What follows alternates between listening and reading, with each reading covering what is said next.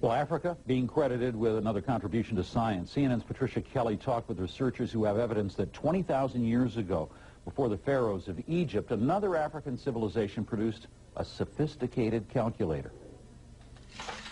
Proof that primitive man was well acquainted with mathematics lies under lock and key in the dusty archives on the 19th floor of Belgium's Royal Institute of Natural Science. Best described as a prehistoric calculator, it's a piece of animal bone, just 10 centimeters long, about 4 inches. Discovered in the 1950s by a leading Belgian archaeologist, the bone was found near Lake Edward at Ishango, on the border between the Congo and Rwanda. What sets the bone apart from the other fossils and fragments found at Ishango are its markings, groups of notches arranged in 3 distinct columns. They are very, very well organized. They are not made at random. If you can make notches at random just to count how many animals you have killed today or something like that, but it's rather well organized. When the notches are counted, a series of number sequences emerges. They suggest a number system based on 10, another based on 12, as well as a knowledge of multiplication and of prime numbers. This is a replica of the bone. It's thought this piece of quartz at the tip may have been used for writing or engraving. The Ishango bone may also be proof that a highly advanced civilization existed in Central Africa 15,000 years before the emergence of Egyptian culture. Homo sapiens may therefore have evolved in Central Africa before anywhere else in the world. We have more and more proofs of mathematical activities in Africa, not written, but on stones, on bones, on strings. So indeed, there are more reasons to think that it's the start of, it's the very first mathematical activity. And in my view, of course, it should not be on the 19th floor. It should be on a golden table at the entrance of the museum. It's thought Ishango man's numbers system may have spread north following the River Nile into Egypt, as well as into West Africa. Now his influence may travel even further. This award-winning film director wants to take the bone into space and make a documentary about it. I want to make a link between the history of Africa and the future of the mankind. With the help of the European Space Agency, he's already taken the bone on a practice parabolic flight in zero gravity. The project is a deliberate allusion to the opening scenes from Stanley Kubrick's classic science fiction film 2001, A Space Odyssey. 50 years after the Ishango bone was found and stuffed away in a drawer, it could be blasted into outer space, turning science fiction into fact. That could happen even before it goes on public display here on Earth.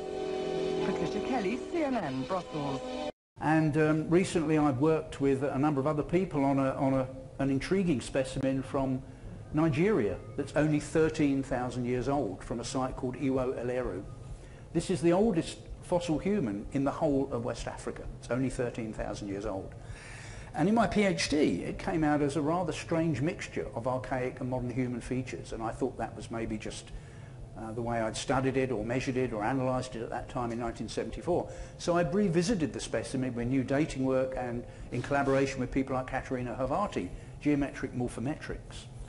And in the session at the AAPA meetings, we presented the idea that this specimen actually was very distinct from recent populations in West Africa, and indeed showed some rather archaic features. Here it is compared with the Yungaloba specimen from Italy, which is dated usually around 150,000 years old. In Katerina's geometric morphometric analyses, this was the nearest neighbour in terms of cranial shape to Iwo Eleru. And in the same session in which we presented our results at the FISAMF meetings, Isabel Krevker presented with co-authors, including Alison Brooks, the view that at Ishango in the Congo, similarly in a late Stone Age context, there were specimens from Ishango that showed archaic characteristics less than 20,000 years ago. So a more complex picture here for Africa than we normally think of.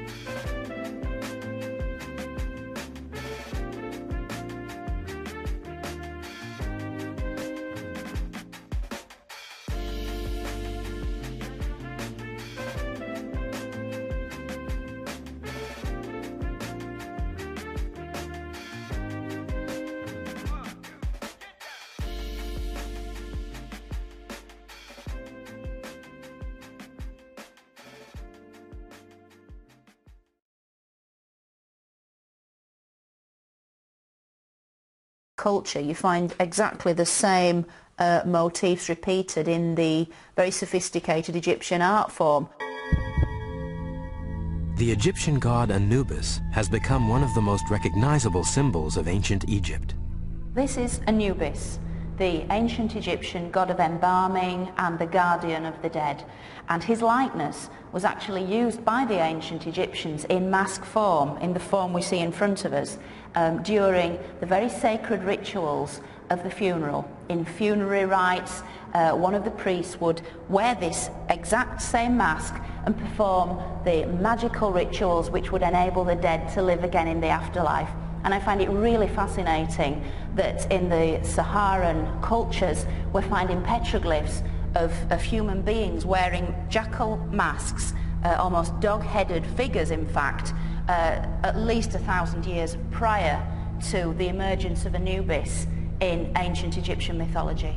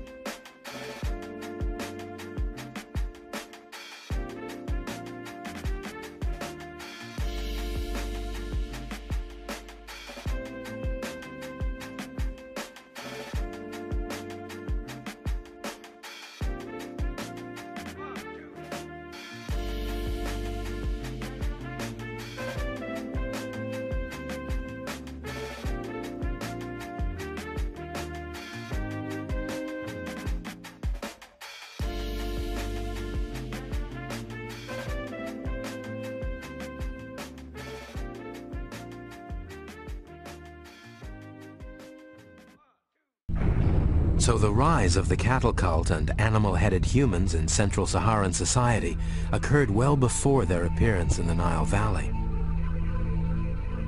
But could a small, obscure society really have this much influence? The archaeologists had to know whether the culture of Wan Mahujaj had spread beyond the southwestern corner of Libya. 500 miles to the south, a site in modern-day Niger began to provide the answers to this question.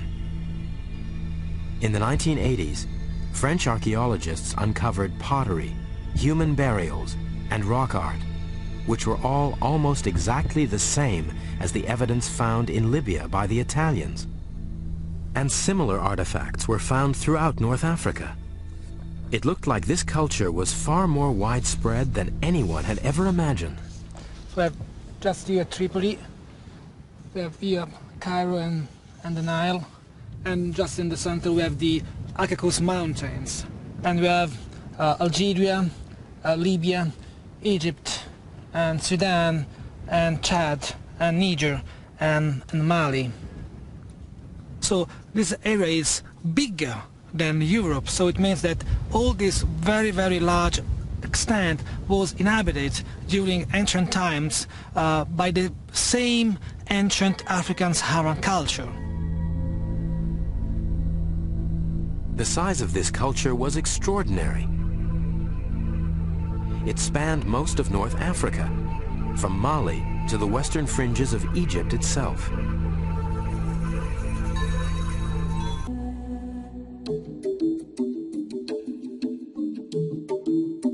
And nearby, some astonishing discoveries have revealed further evidence of craft.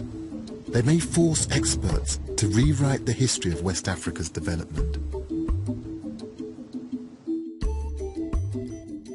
At a place called Onjugu, the past hasn't been dug up by archaeologists.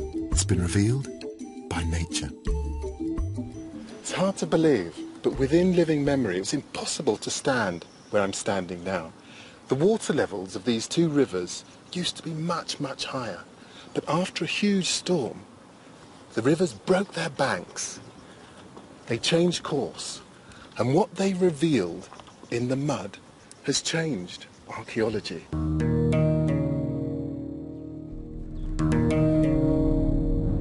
The river erosion created an archaeologist's dream, a cross-section of history in layers of sediment.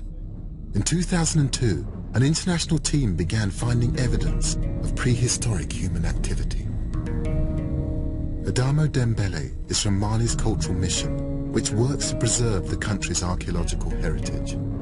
Nous sommes sur un des sites où l'équipe a eu à travailler avec une grande équipe.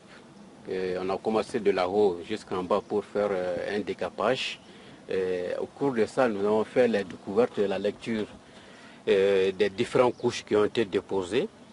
Effectivement, nous avons trouvé des tessons de céramique.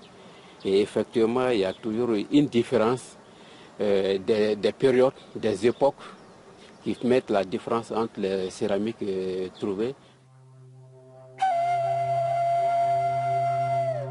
The archaeologists carbon dated the pottery fragments to 11,400 years ago.